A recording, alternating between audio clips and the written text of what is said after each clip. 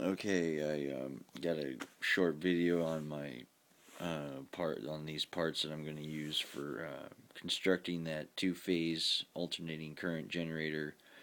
I guess slash what is it? The series wound motor. It's going to be a series wound motor with in combination of Tesla's two-phase current generator that I put in my last video. Um, I've been feeling kind of sick these past few days, so I haven't been able to do much. It's been kind of a rough cold, but this was a just like a regular AC motor, like this was a small grinder that was mounted to a table. It had the same kind of shape that that video kind of showed Tesla's alternating current motor like. So I'm gonna try to use the same thing that he did. And this is one of the magnets I got out of a large DC motor that I got from the recycle center. I accidentally chipped it as I was getting it out. The other one actually broke, so I have to find another one now. But yeah, like in the video, or like in my last post, like this magnet is going to be put in here. I'm probably going to have something in between the magnet and the outer wall there to keep it stable, like in this position, like about that far away from the side. And I'm going to wrap copper wire around the outer rim of the magnet so that the inside of the rim of the magnet doesn't have any copper wire exposed to it. So the magnet will block any current from going into the router by the copper wire that's going to be wound on the outside of it. So the magnet should block any extra current that would interfere with the router in that sense. So that's the way I'm going to try to design it, make it so I can have, like I said in the last video, I'm just going to be two magnets on the both sides, a north and a south, and then I'm going to have copper wire, two coils wrapped around behind them, and those two ends of those two coils are going to go to a battery, and the other two ends that come out are going to go into a commutator. Let's see, this is the end that has a hole in it, so this is where the current's going to be in a two-phase. The shaft is going to come out, and 4 wires from the 4 coils on the other side is going to come out. So I'm going to use this side for the commutator. I'm going to just try to figure out how to maybe pop this out, or try to put some brushes in here so I can put I'm going to basically try to build this side into a commutator. And if everybody should know what a commutator is, this is what it is. It's a bunch of copper plates, on a shaft like this. But this is from an AC motor. This has way too many coils. See, what I want for this specific design is just 4 of these plates with 2 coils in here. And I'm not sure how I'm going to get.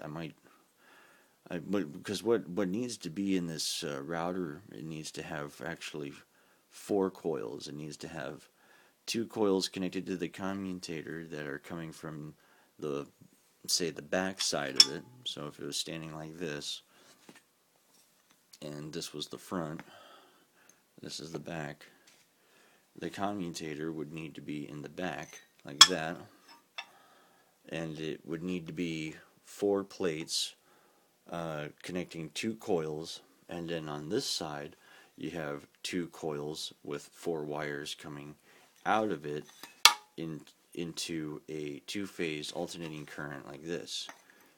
So that's what I'm going to try to do, like I kind of explained in my last video.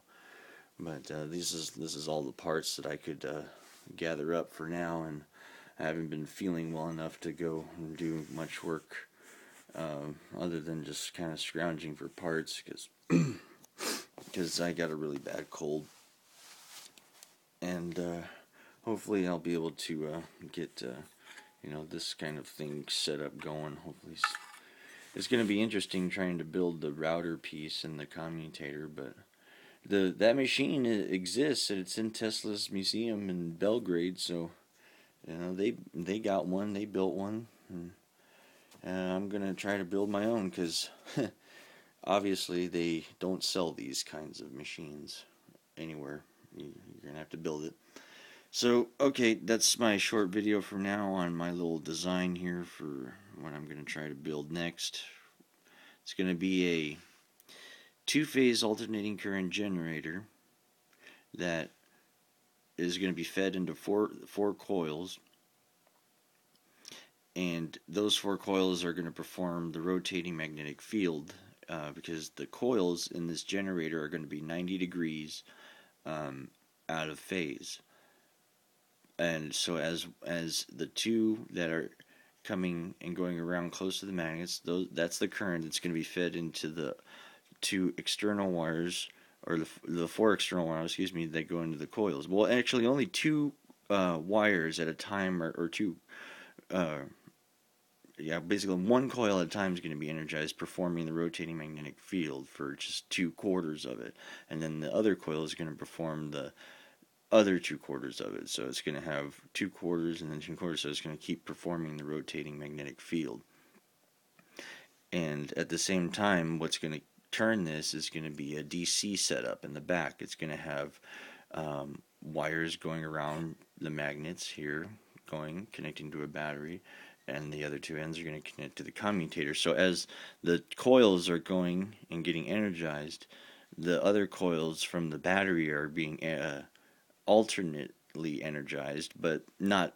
They're just pulsating, like plus minus plus minus plus minus, and it keeps energizing the coils that keep it moving, just like a DC motor.